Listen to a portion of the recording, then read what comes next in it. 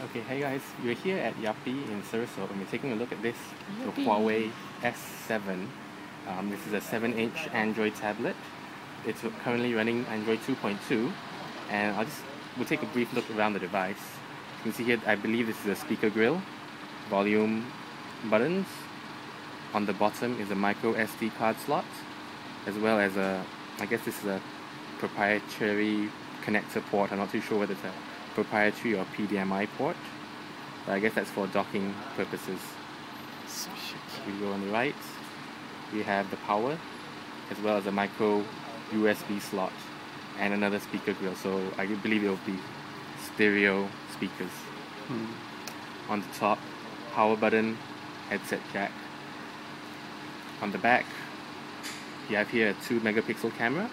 Honestly, it's not that great, I think, but we also have a kickstand, so you can actually stand it up to be used however you like it. Pretty good. Yeah, nice feature to have. So on the front we have 3 buttons here: home, menu, and back. These are actually physical buttons, though it's flush with a screen, but they are physical buttons. There's some physical tactile feedback to them. Squishy. Yeah, it's a bit squishy. So here, call buttons, hang up, and I guess redial, things like that. Front facing camera. And this is actually an optical mouse, so you can actually scroll left and right, up and down, as well as press it. So it's like a joystick kind of thing. And I believe here might be an ambient light sensor, but I don't think can't really see it. Yeah. Anyway, as I mentioned, it's running Android 2.2. If we go into settings, about tablet, you see here it says Android 2.2.2, model number IDEOS S7 Slim, but I believe this is actually the S7, because I've played around with a Telstra T-Touch tab in Australia, which is a similar form factor.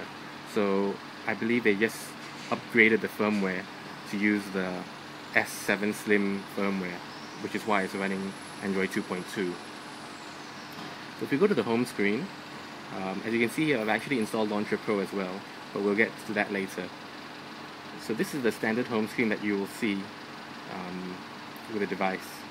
So as you can see here, the weather reports, time. It's nice because you can actually see any unread messages, missed calls. And as you notice, it's a very landscape-oriented device.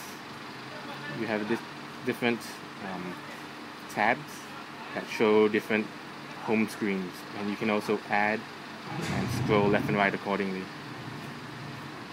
If you want to access all your apps, it's in the bottom right corner. So standard application list. There's also a back button, soft back button. But what's also nice is, you see they don't have the notifications of standard Android, but they do have this notification button here, which actually lets you access quite a few things. So on the right hand side, you have your tasks, which you can actually close if you want to, straight from the notification drop down. And obviously you have a few toggles on top here. What's great about this device is that it does allow you to make calls as well. So you can actually put a SIM card in there. I put in my B-Mobile SIM card, and we're currently running on our mobile data. So what's great about that is that you can actually use this for Wi-Fi tethering as well. So if you want to, just say you have other phones or your computer that you want to share the internet with, you can enable tethering and portable hotspots, which we tried just now, and it works like a charm. This device seems to be very landscape oriented. A few applications that it comes installed with don't even rotate when you go into portrait mode, such as Memo. So see here, we played around with it for a while. Click edit. So here comes the keyboard, standard Android keyboard, no customizations, no alternative keyboard methods. And if you type, you just type whatever, but if you rotate it, it doesn't rotate. So it shows, I think, that this device is made to be used more in landscape by default, but because this is Android, you can customize it according to how you want to use it. So what I did is, I found that I didn't like the standard home screen because it was only used in landscape mode, so I installed Launcher Pro, which allows you to have portrait use. So a few more other things to note about specifications is that it doesn't have much space for apps, sadly. If we go down here to SD card and tablet storage, you can see the internal tablet storage is only 160 megs. My Optimus one is 200 megabytes, and while this is Android 2.2, you can move applications to the SD card. You will notice the low storage space warnings if you install a lot of applications. What's so great about this device actually is that it supports Flash. Surprisingly, I was able to go to the market, install Flash, and if you go here to live.twitch.tv, you'll be able to see that Flash is running automatically. You just have to let it load. You stream. There we go. There we go. So you can actually, okay, you can touch this. Full screen? That's what I'm trying to do. So you touch this. No. How about trying the you have to press and hold the flash device and click full screen. Nice, perfect. So look at that, full screen, flash. Sorry. On a Huawei S7. You can actually just, you want to watch it? Okay, sure. Put the kickstand out, and then you can watch it while you're doing your work or whatnot. Yeah, it's pretty good. So that's one thing I'm sure the iPad can't do. You don't have flash at all. It doesn't have a kickstand either. But at the end of the day, that's what's great about Android. You have the choice out there. If you want, if this is important to you, you are able to do this. Yep. You take a look at a PDF reader. I've installed Adobe Reader. So this is just a standard Fedora user guide. So as you can see, the text is a bit small if you're in portrait mode. So it may not be ideal for reading if things are too small. It does have multi-touch, so you can zoom in and zoom out. So you might need to tweak what works best for you. But you could also just go in landscape mode, and in landscape mode the text seems fine. I'll take a look at the PDF comic. So go back to the PDF reader. See, in landscape mode it's fine. Just let it load. Because I think there's only about 400 megabytes of RAM, so it's not fantastic, but I think it gets the job done. But at the end of the day, this is a budget device. It's only $399 Brunei dollars. Nice. Which basically gets you a 7-inch tablet as well as a phone. So for those who are looking for budget devices, this is a very good device. It has front-facing cameras, so you can do video calls. It has, I think just specifically about this comic, I think it's just the resolution is too high. It's not ideal. This resolution, this PDF comic was actually just something I downloaded online. So you can see it seems pretty high quality. It may take a while to load. That could be just an issue with a PDF that's not optimized for mobile. Probably. Or it's had to be rebuilt. I don't know. I think once it's loaded, because you're gonna slowly read it anyway, right? You're not gonna be you're not gonna be flicking through quickly. So see, it's pretty good. Seems fine. It's a good device. Once again, in portrait, it may not be ideal. You can still read the words. It just might be a bit too small for you, for your liking. So the best thing is just come down here to Yappe, try it out, see whether it works for you. File manager. Okay, since we're in docs here, do note, I think it doesn't come with any Office document readers. So if you're talking about doc files, you're talking about Excel or PowerPoint files, you will not be able to open it. You'll have to download Office application or something like that. So do take note. Office application. I have a few videos. Some notable points is that it can actually play WMV HD video. 1080p won't play. Understandable. 1080p won't play, but I don't think that. I think 720p is more than sufficient. For MP4 files, it's the same story. 720p is 1080p, just won't. Will just give you an error. This video cannot be played. M4V is supported as well. Interesting. So this is basically the video that you can get off if you export from iMovie, things like that. I think other formats are not supported. Like AVI is not supported, unable to open. Which is interesting. FLV, same story, as well as MOV files and MKV. So it may not be the best multimedia player if you don't have those, Yeah. if you have those file formats. I think that's it.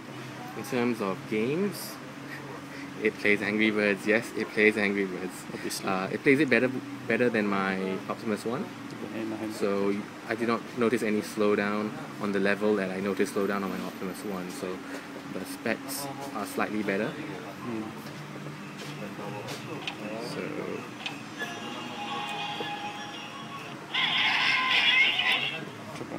So you can see everything seems smooth.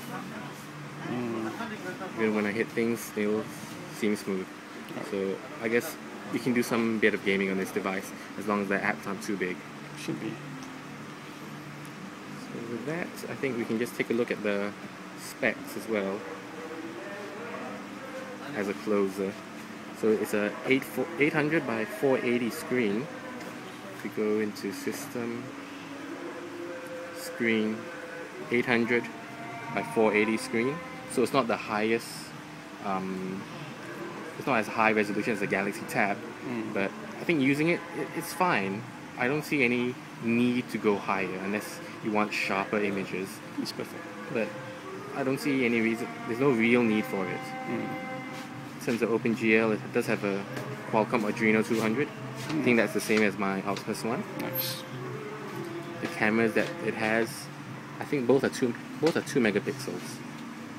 And yeah, I think that's all that we have to show you. Total RAM 410, dashboard. Internal memory, this is for applications, 160 maximum. RAM maximum 400, just over 400. So yeah, it's a nice device. Yeah. I think also, does it come rooted? Yeah, that's one thing we actually noted is it came with an application called Super User, which is for is only able for rooted devices. So I'm not too sure whether they actually rooted this or it came standard. This seems to be easy enough to root. I think a lot of Android fans are keen on that. Yeah, that's true. So the only issue I think I have is like some of the applications that come with, like music. I think these are all applications that came with the device that are all made for landscape mode. So you see it doesn't rotate. So you might have to install applications to do that if you want rotate. Which is trivial, I suppose. There's already a lot of apps on it. So, but I think the problem is amplified because since it only has a small amount of memory, is that if you add a few more apps just to add functionality that you would have had originally, is you're gonna have to you might have some problems. Camera and camcorder, I think as you mentioned, it's not fantastic. Yeah, works about as well. But I guess it's usable. Yeah. Like for settings, 1600 by 1200, 2 megapixels. Some auto white balance. So if we take a look, see here at Yappe, take a look at their USB drives, memory cards. The shutter sound could be better too. Yeah, it's a bit loud, so you can always turn down the ringer volume if you don't want it to mix it. So we're going to shoot a video. This is a video with the Huawei S7 here at Yappe. Let's take a look at the auto exposure balance. There we go. So I doubt it does macro. Oh, it does. It does do auto focus. To a certain extent, I think. Which is nice. And video of me. And this is the test of a front-facing camera, the Huawei S7. So do note, there's no LED flash. So for those of you in the dark, or if you want to take photos in the dark, you're gonna have to use a flashlight or something. I don't even use flash. Flashes are evil. The only problem is video quality is only in CIF. I'm not too sure what resolution that is. It's not VGA, it's not QVGA, and it doesn't seem that you can change any of the settings. Which is interesting because the options there. Yeah, so you see all these options are grayed out, so you can't actually set any of them. Maybe the battery life may not be that great, because I think we were on like 60% or 50% when we started this review, and we're down to 25%, and we're... that could be a... So battery life may be an issue with this device. Yeah, Samsung Tab also. The battery life not excellent. Really? I think so. I thought it's pretty good for what it is. Really? But yeah, so I think that's all that we have to say for this guy. It's interesting. even to me, because firstly it's a budget device, $399 only. My phone was about $335. If I was to pay a bit extra, I would get a 7-inch screen, which is good for reading, nice for watching. It has flash. Even though some people don't like that, I feel it's great to have the accessibility to it. Yep. So Also, it fits in your pocket. Depends, but it fits in my pocket. So yeah, it does fit in your pocket, so you can take it around with you. Yeah, I like it. I like it. I might actually consider this. This is an interesting device. Honestly, it is interesting. Price point is good. Perhaps possible issues, maybe it does seem unresponsive at times. No, not really unresponsive. It might seem like some of our finger touches doesn't get registered. Yeah. But at the end of the day, you must recognize this is a budget device. You cannot expect super high quality from it. Yeah. But I think based on the fact that it's a 7-inch device, it's a phone. You can use it for mobile tethering via Wi-Fi. It has front-facing video camera. It has front and back cameras. So I guess that's it. This is the Huawei S7 here at Yappe. Do check it out if you're interested. It's $399 Brunei dollars for cash. Nice. And it's an interesting device. It's a phone. It's a phone. It's a tablet. It's a phone tablet. Yeah. So Yeah. Huawei S7 Yeah. here at Yappe in Surusok. Nice. Thanks for watching, guys.